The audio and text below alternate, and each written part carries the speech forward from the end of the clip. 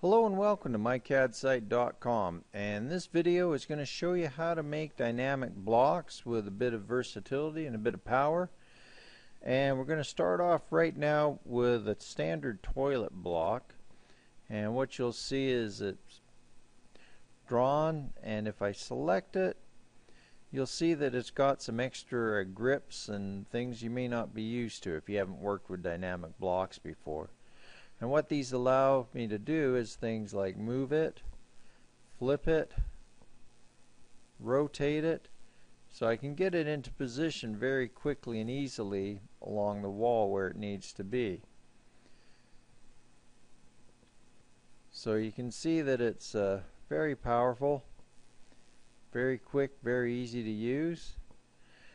But what this block also does is allow me to change the actual geometry, so that aside from being a standard toilet, I could also place a urinal instead, or a tankless toilet, or maybe an ADA elongated toilet, each one having the same options to rotate and flip as well. So you can see how this could be a time saver if you're designing bathroom and you have several of these to put in. You can just insert one block and away you go. Just copy it over, and this one is now a urinal. So you can see how quickly and easy it is rather than inserting a new block and going through all of that process. So what I'm going to do is show you how to create this block, and it's really fairly easy. And what I'm going to do is go back to the standard toilet block, and I'm just going to explode it now. That's X, enter, and now I'm back to my lines, arcs, etc., etc. So what I'm going to do is create a block. This is my first step to creating a dynamic block. Just B, enter, and I want to pick a base point. I want to select my objects, and I want to give it a name. I'm going to call this one Plumbing Fixtures Dynamic, and press OK. But first I just want to check. I'm going to open it in the block editor. I can do this later. It's going to convert to block, and away we go. So right away I've got my object still because I'm in the block editor. You notice how the background changed. I've got some new menu options, and I've got this palette of different options for my dynamic blocks. So what I'm going to do now is press Control Tab and go over into another drawing that I have open and pick some other blocks to use. So for example, the tankless toilet, I'm just going to press Control C, Control Tab over to my other drawing, and paste it in. And what I want to do is move this so that it has the same midpoint, which will become the insertion point as well of this new block. So I'm just going to place that there, go over and grab another one. I'll get my ADA toilet, select it, Control C, and Control V to paste it back in, and I'm just going to move it back over, so that's right there. And then I'm going to go get the urinal block. Make sure you only select one block at a time or things will get confusing for you. So Control C, Control V, and remember that's just Control Tab to switch in between. So now I've got my 4 blocks, or my 4 different types of plumbing fixtures, all located onto the same midpoint. And what I want to do now is start adding parameters, and these are things that make a regular block dynamic. And I always save rotation for last. It seems to kind of override some of the other ones. So I'm going to start instead with flip. So I just press flip, and looking at my command line, because I always look at the command line with new commands I'm learning, and the base point of the reflection line. So what I want to do is just come up here. There's my base point, and the end point is right along the same line, and then I'm going to pick a point right here where the label goes. So that's my flip set. But what I need to do is add an action to that parameter. So now I get the flip action, select that button, select the parameter, and then it says select objects. So I'm just going to select everything there and press enter. So what I can do now is actually test that what I've got going on is what I want before I get too carried away and too far along in the process. So I'm going to hit test, and you'll see that I can easily flip back and forth, and we're good to go. So I'm going to close out of the test block window, and I'm back where I was before. So now I'm going to add another parameter, and this one is going to be for visibility. And this is what toggles the different blocks on and off. So I'm just going to place this right here beside it. So that's all good to go. And I'm not going to add an action just yet. I'm just going to go ahead and add my rotation parameter while I'm here. So what I'm going to do is select my base point for my rotation, which is going to be the midpoint at the top here, and get the radius of the diameter, the radius of the parameter, and once again look at the command line and you see it looks for the default rotation angle, which will be 0.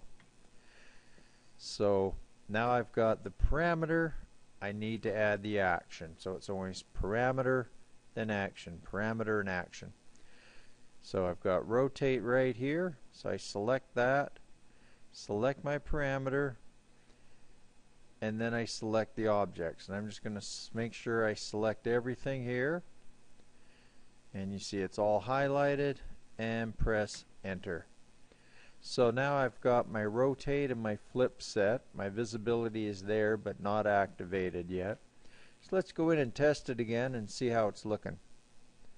So here we go, and if all went well, everything gets rotated, everything gets flipped,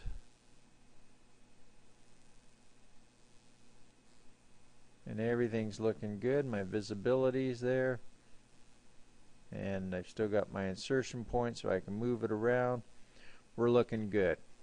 So all I need to do now is add the visibility options, and that's done up here. I've got a new tab with these different options. So I'm going to go to visibility states, and you can see it's already got the default one listed.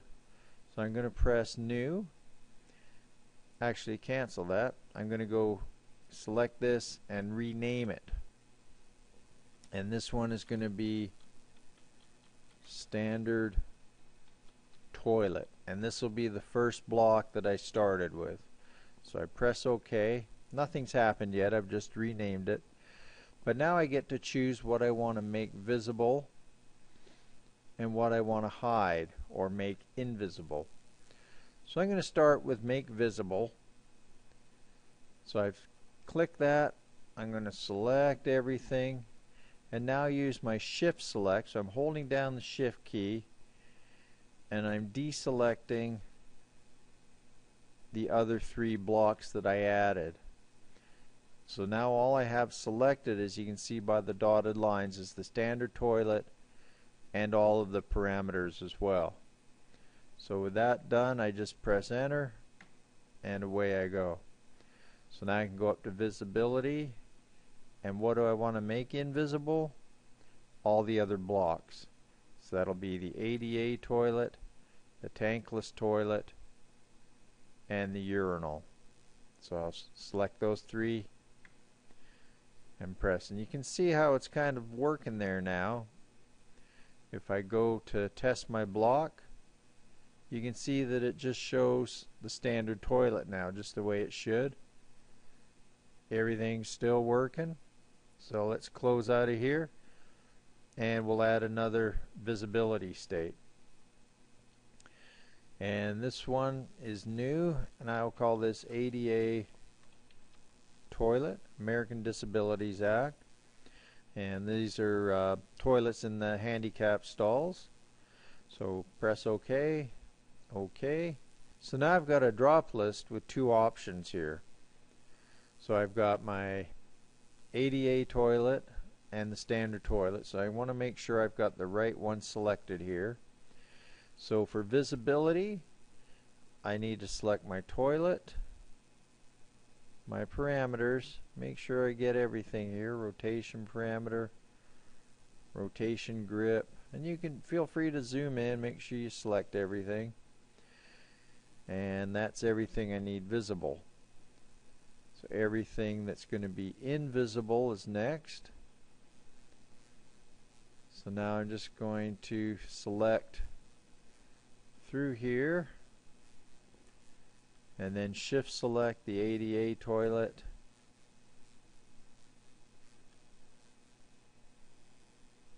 Make sure all of those are still going to be visible for me and press enter.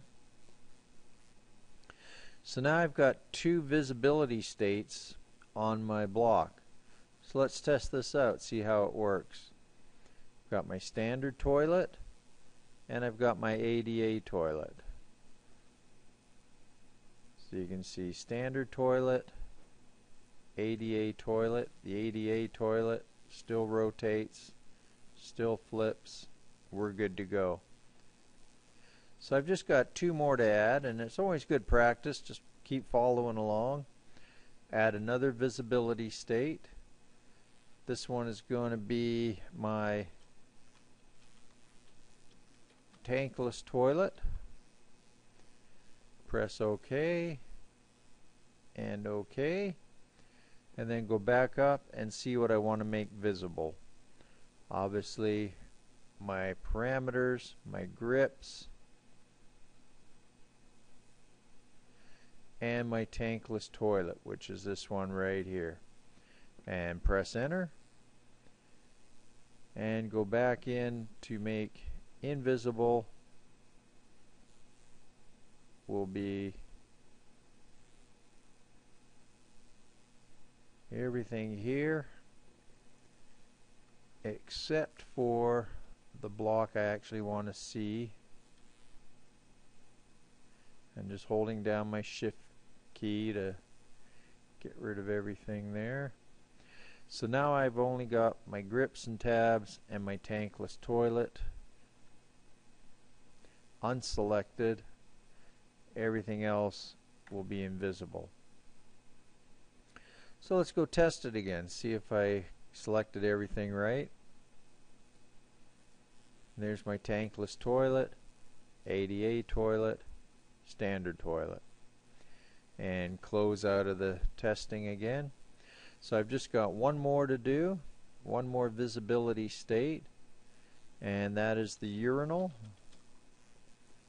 So, and always double check, make sure show all existing objects in new state. The reason you want that is so that nothing's hidden, and that way you can easily select what you need to select. So press OK, OK, go back to my make visible, and that'll be my grips, my parameters, and my urinal, and press enter. Back up here to make invisible,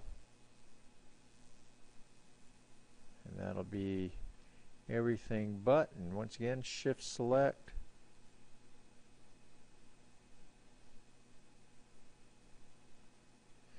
and we're good to go.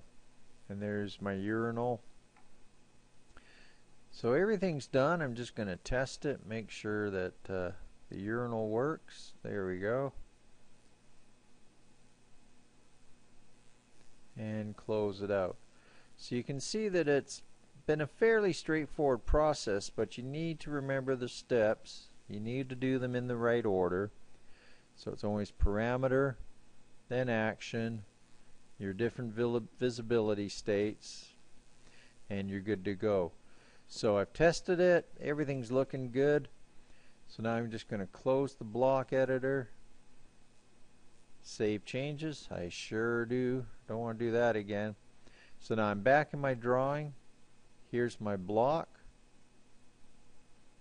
I can rotate it, change it, flip it, do what I need to do. So I can still insert it, work with it however I want to normally, just like any other block, and we're good to go. So that's dynamic blocks for adding a few parameters and visibility states. Think about all the different ways you can use it next time you're working with blocks. Think about how your life can be easier, how you can save time, and show off to your friends that don't know how to use dynamic blocks. So anyway, thanks for watching. This has been mycadsite.com. Please visit the website. Check out over 50 free tutorials that make up a complete course and many videos. So we'll see you next time.